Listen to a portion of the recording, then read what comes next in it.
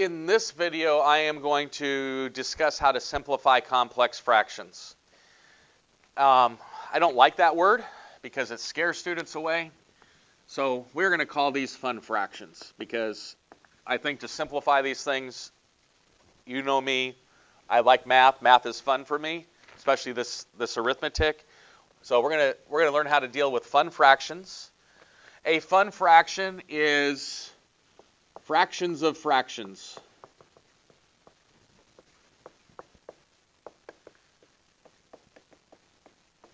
Or another way to say it is you have a big fraction with little fractions.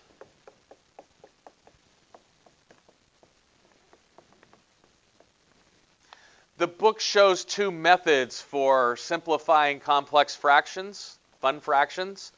I'm only going to show you one way in this video. To me, the way I'm going to show you in the video is the easiest way that works every single time. The way they show you in the book actually requires, the other way they show you in the book requires some extra steps. Feel free to read the book, follow along the steps that they do for that problem. But I'm going to show you the method that I use, and we are going to multiply every little fraction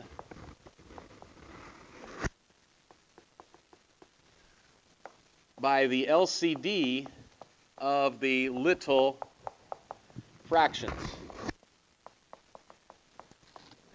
So that is the basic that we're going to do. When I do this step, you're going to see that my little fractions all disappear and I'm left with just a big fraction.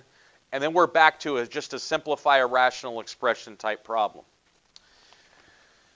So, first example, 1 over x plus 2 plus 1 all over x minus 3 minus 1. So first thing I need to do is I need to find the LCD of all my little fractions. I have 4 little fractions here. Only 2 of them are showing right now, but I am going to fix it, so now I have the 4 little fractions. Well, the LCD is the highest power that each factor appears in the denominators of your little fractions. If necessary, factor the denominators of your little fractions. It's already done here. My LCD is going to be the 3 times x plus 2. Okay, so my LCD is 3 times x plus 2. We are going to multiply every little fraction by that LCD. And you're only multiplying the top. Okay? And I'm going to show you why this is legal. So I'm going to multiply 3 times x plus 2. I'm going to multiply this one times 3 times x plus 2. 3 x plus 2. 3 x plus 2. The reason why this is a legal operation is because I'm multiplying the numerator and the denominator by the same of the big fraction by the same thing. And anything over itself is 1 except for 0. So that's why this operation is legal. Now you're going to see why I do this. I told you it would make every one of my little fractions disappear. Well, watch this. That x plus 2 cancels. Nothing cancels here. That 3 cancels. Nothing cancels here. Once you've done this step, what you're going to do is you are now going to end up with you're going to end up with just a big fraction. So 3 times 1 is 3 plus 3x plus 6 over x times x is x squared. X times 2 is 2x minus 3x minus 3 times 2 is minus 6. Notice I no longer have little fractions. I'm going to combine like terms. 3x plus 3 plus 6 is 9, over x squared minus x minus 6. Factor, if at all possible, I'm going to factor the numerator. That's 3 times x plus 3. And then factor the denominator. Two numbers that multiply to negative 6 that add to negative 1. And that would be x minus 3 times x plus 2.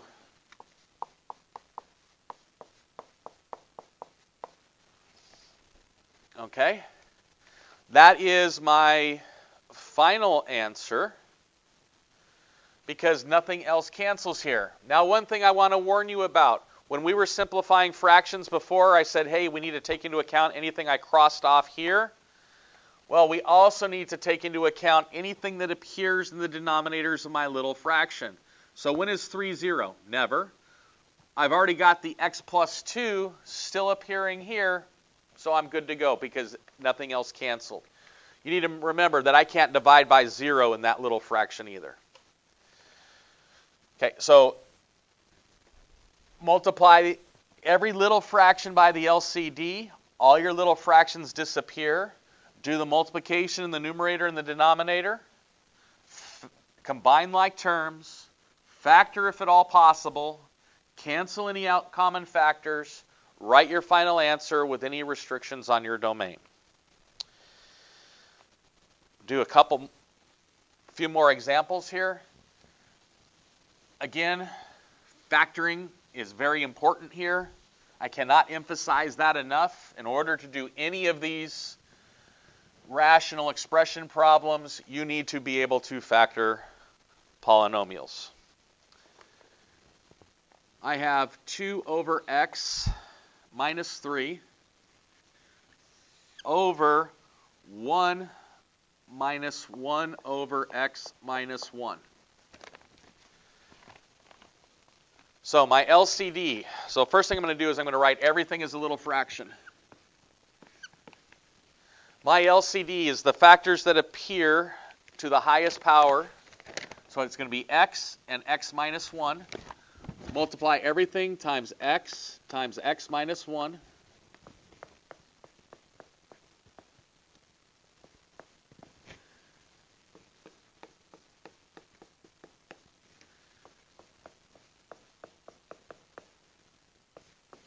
Cancel out anything so you don't have any little fractions left. So my x's cancel out of this first one. Nothing cancels here. Nothing cancels in the lower left. And these x minus 1's cancel. In the top, I have 2 times x, 2x. 2 times negative 1 is minus 2. Negative 3x times x is negative 3x squared. Negative 3x times negative 1 would be a positive 3x. In the denominator, I have x squared minus x. And then I have negative x squared. Combine like terms, negative 3x squared. 2x plus 3x is 5x. Minus 2 over negative x. What I'm going to do is I'm going to get rid of this negative and by changing all of these signs in the numerator and the denominator. So that leaves me with 3x squared plus minus 5x plus 2 over a positive x. Now I need to see if I can factor the numerator. I can tell you right now it's simplified because I don't have an x in common anywhere here.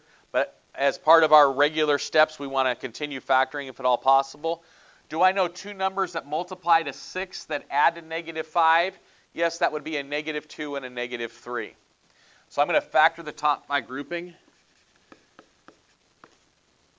Minus 3x minus 2x plus 2. So again, I split the middle term. parentheses around the first two, parentheses around the last two, plus sign in between the two. Find the greatest common factor of the first group, which is 3x. Do the division. 3x squared divided by 3x would be x. Negative 3x divided by 3x is minus 1. Greatest common factor of the last group is negative 2. Remember, factoring by grouping, if this is negative, you've got to pull the negative out. Do the division. Negative 2x divided by negative 2 is x minus 1. If these two factors are the same, you can combine your outside ones. So that would be 3x minus 2 times x minus 1. Final answer for this one would be 3x minus 2 times x minus 1 all over x. And again, the reason why we're going to want our final answers in this factored form is because this final answer that's right here is probably an intermediate step to graphing. And I need to have it in factored form in order for me to be able to find the zeros of that equation. So this, in essence, is the simplified complex fraction, but I read directions. If I tell you to put your final answer in factored form, continue doing the work to make sure that you are in factored form. Now, there is one thing that's missing here, okay? Notice I crossed off this x. Well, I've still got that one there. That takes into account. I crossed off an x minus 1. I need to take that into account. I must say that x cannot equal a positive 1. Okay? Because if x was a positive 1, I'd be dividing by 0 in this little fraction. I need to take into account that x cannot be a 1 for this to be the simplified form of that fun fraction.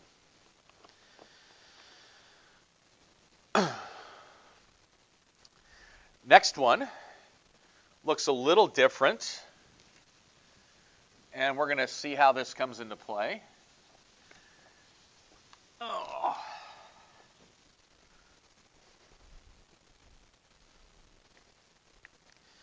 So 2 more examples.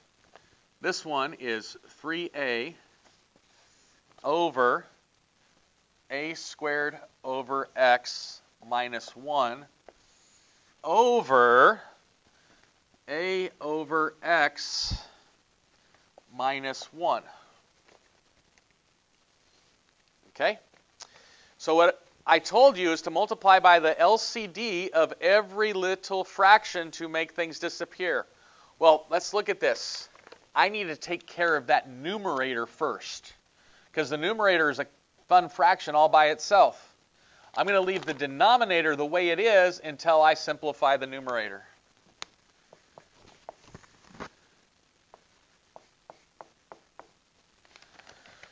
So the LCD for the numerator is x.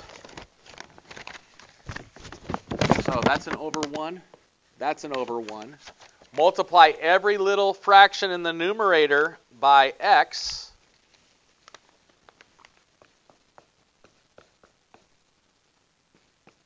Cancel out what you can cancel, and then figure out what you've got left here. Well, I have a 3ax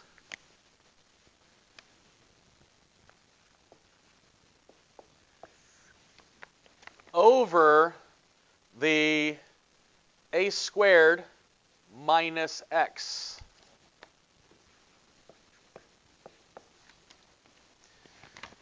Okay. Now what I want to do is I want to do this. Let's take care of the denominator. Well, the lowest common factor in the lowest common divisor in the denominator is x. So I'm going to end up with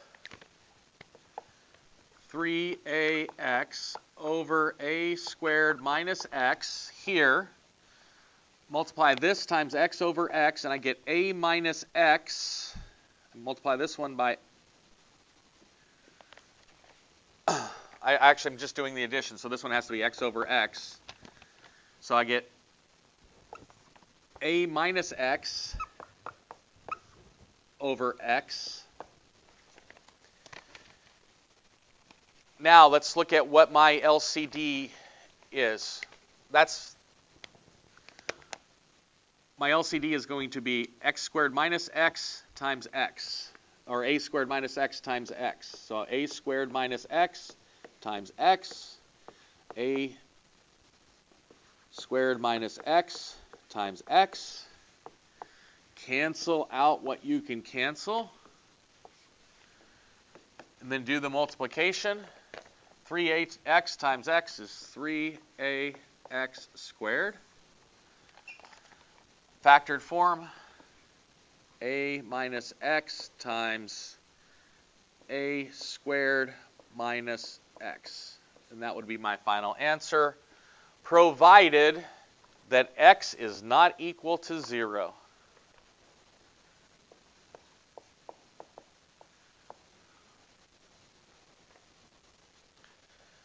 So if you have a complex fraction that makes up part of another complex fraction, take it, do one step at a time to eliminate your complex fractions. And our final example.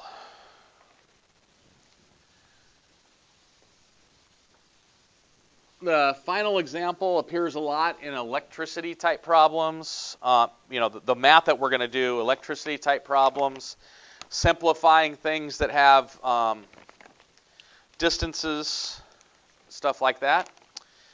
My problem is 1 over 2x minus 3 minus 1 over 2x plus 3 all over 1 over 2x minus 1 over 2x plus 3. I want to find the LCD. The LCD is each factor that appears to the highest power that it appears anywhere in my little fractions. So I have a 2x minus 3. I have a 2x plus 3. And I have a 2x. This 2x plus 3 is already taken into account with the first one there. Now I want to multiply every little fraction by that LCD. So I have 2x times 2x minus 3 times 2x plus 3. 2x, 2x minus 3, 2x plus 3. 2x, 2x minus 3, 2x plus 3. And 2x, 2x minus 3, 2x plus 3. Cancel, so you no longer have any little fractions. The 2x minus 3's go. These 2x plus 3's go. 2x's are gone, and the 2x plus 3's are gone. I no longer have any little fractions. Now what I want to do is I need to multiply everything out in my numerator, multiply everything out in my denominator, combine like terms, factor, and simplify. 2x times 2x, 4x squared. 2x times 3, 6x. Negative 4x squared. Negative times negative is plus 6x. So a negative 2x times 3 is a plus 6x. Denominator. Difference of square patterns. 4x squared minus 9. Then I'm going to subtract 4x squared. And then I have a negative 2x times a positive 3, which is going to be 6x. Combining like terms in the numerator. 4x squared minus 4x squared is 0. 6x plus 6x is 12x. 4x squared minus 4x squared is 0. Then I have a 6x minus 9. Factor out the denominator. So I have 12x over 3 times x minus 3. 3 goes into 12 4 times. So I have 4x over x minus 3. But I now have some restrictions. Everything I crossed off here that still does not appear here, I have to take into account. X not equaling 3/2.